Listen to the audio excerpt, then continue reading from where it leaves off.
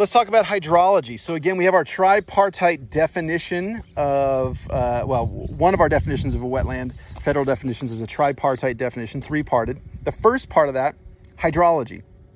As we look down at this lobe of the Twin Ponds here in the Conejo open space area, we see that the lowest part, the most central part of this roughly oval pond has water still standing in it. We're recording this mid-September 2020. It's been a relatively, we got some good rain this past season, but it's been dry for many, many months. So as we look down, as we get closer, we can see this water is stagnant, so it's green. And so that means it's been there for a while. We got a lot of algal blooms, probably have a lot of coyote and deer and other critters pooping in there and all that kind of good stuff, leading to these algal blooms. And while that might look gross to us, that's actually fantastic for things like red-legged tree frogs and other herps and amphibians and stuff. Now, in this case, this place still has water, or this part of the wetland still has water. Other parts are dry. Remember that the typical number of days that we have to meet the federal definition is 14 days of standing water. So clearly this area has had water. Again, we're in September and it hasn't rained for months. So this area has had water for well beyond the 14-day minimum. As we look, we see that over time, either because of draining or evaporation or evapotranspiration, as the plants take up this water, the water level has been dropping. And when we get rains, obviously the water level will go up. So wetlands can fluctuate in the amount of water. The hydrology can change.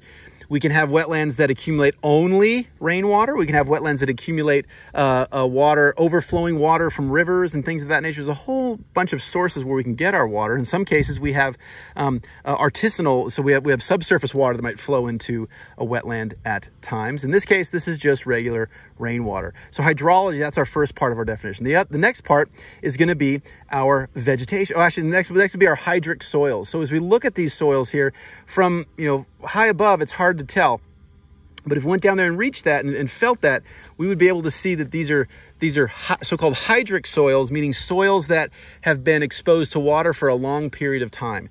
So if we have any, say, iron in here, the iron is not going to look black. It's going to look orange because it'll be just like rust. And there's all kinds of other characteristic signals here when we start looking at the soil texture, etc. But one thing, it tends to be the soil underneath this water here, the soils will tend to be anoxic. So they'll tend to be relatively reduced. They'll tend to be relatively oxygen poor and have the associated microbial and other fungal communities associated with that. Now, the third part, the last part of our tripartite definition of what makes something a wetland is the vegetation. So if we keep looking here, we look beyond, we have the water area right now, then we have the sort of non-inundated soil, then we have all this vegetation. So as we look around this vegetation, as we go high, so if we look up a little bit higher, we'll see more terrestrial vegetation. But as we look back down really close to the edge, the perimeter of this pond, what we're seeing are things like cattails, typha, the genus typha, and other reeds and sedges. So these are wetland plants. Now our definition is both facultative and obligate plants. Facultative plants are plants that can live anywhere in a terrestrial place and also can live in a wetland setting.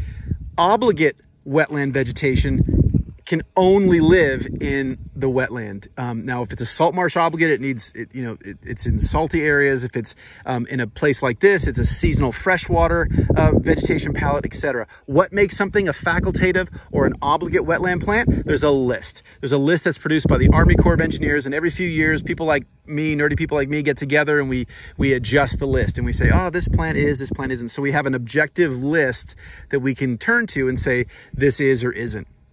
So again, the three parts of what defines a wetland as far as we typically are concerned in the context of restoration is inundation is water, the hydrology, is saturated soils, soils exposed to water for a long period of time, and then facultative or obligate wetland plants, vegetation. So those three things, the water, the soil, the vegetation, makes or tells us that this indeed is a wetland.